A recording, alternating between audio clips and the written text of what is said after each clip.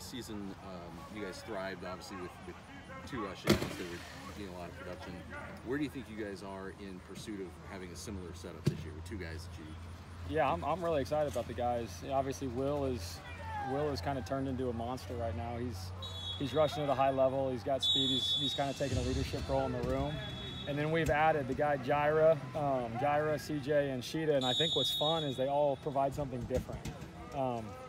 You know, so when the tackles get going, it'll all be something different that they'll have to stop. And they've done a good job so far in camp. It looked like CJ getting the red jersey on today actually was progress, right? Like, where is he? Oh, he's fine. Yeah, he's fine. He'll probably be out there tomorrow, if not the next day. Just trying to keep him engaged, locked in, and you know, going through, getting mental reps every time he can. As far as pass coverage goes, how comfortable are you with those guys going out and covering somebody? I think they've done that at a really high level this camp. You know, I think route recognition has been huge. It's been an emphasis for us this camp. Kind of trying to see what the offenses are doing to us, especially in the back end, and you know, just breaking on the football, being as disruptive as we can. When you got 6'6" and 6'5", dropping in these zones, they got long arms, and it can be disruptive for these quarterbacks. Does it surprise you that Jaira was at a Division III school before he came here? Yeah, honestly, it really does. I just think he's developed. From where he was first day of spring ball to now, it's almost like a different guy. So that's credit to him, his work ethic, Coach Rowe getting him right in the weight room, and he just came out to camp with a new mindset, and it's been really fun to watch. You called Will a monster yesterday. Kevin called him the Terminator, I think. What is he doing that is making that kind of an impact in practice? He's just disruptive, man. I mean, he's really smart. So he's going to pick up on little cues that the offense gives him. He can rush with speed. He can rush with power. And he just knows where to be. He just seems to be in the right spot at the right time. And that's credit to him and how he attacks the game from the mental side. Guys like that are fun to coach. Is there a mindset that he has to sort of adopt now that he's going to be maybe the primary guy that the teams are worried about? I think so, but there's no pressure.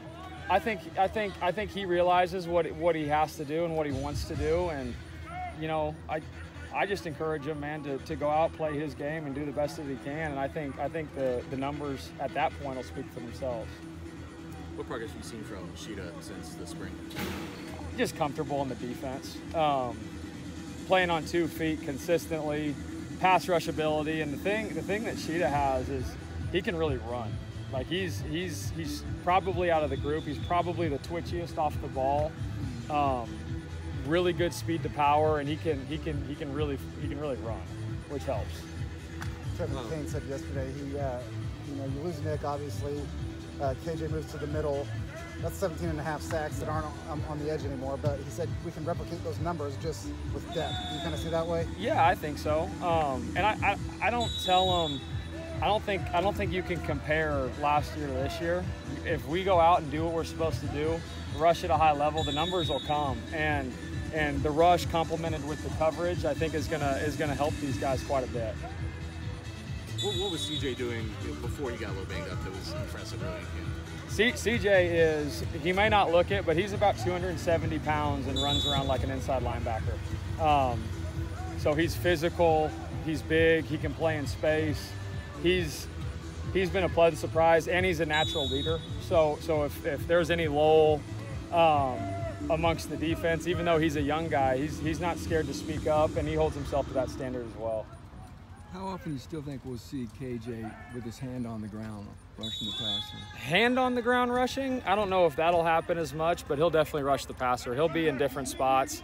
I think that's something cool about our defense is we can kind of isolate speed on slow guys and power on light guys, whatever it may be. But we'll be able to isolate him, and we'll definitely see him getting after the quarterback. You think you'll get anything out of Calvin Smith this year? I think so. I think he has, from practice 1 to now, he has really improved. Just learning the defense, playing with more confidence, playing physical. He's got freaky long arms, and he's one of those guys that's probably more athletic than he should be for his size. And the thing that he is he's learning both the field spot and the boundary spot. So he's going to be very valuable to us as we progress through the season. I know you probably focus on your position group the most, but are you seeing things from KJ that indicate that he's doing what he needs to do to make that transition? Yeah, you know, I think the thing with KJ, man, is he is so instinctual as a player. He makes the easy play, but he also makes the play that he shouldn't make. We'll go up and watch film after practice, and he'll be somewhere that you wouldn't think he's going to make the play, and then by the end of it, he's making a tackle for a 2-yard gain. Like he does things on film that are pretty fun to watch, and he's kind of like an eraser back there, which I tell my guys, like, if we can do our job consistently, that guy's going to run sideline to sideline and eliminate mistakes. Good.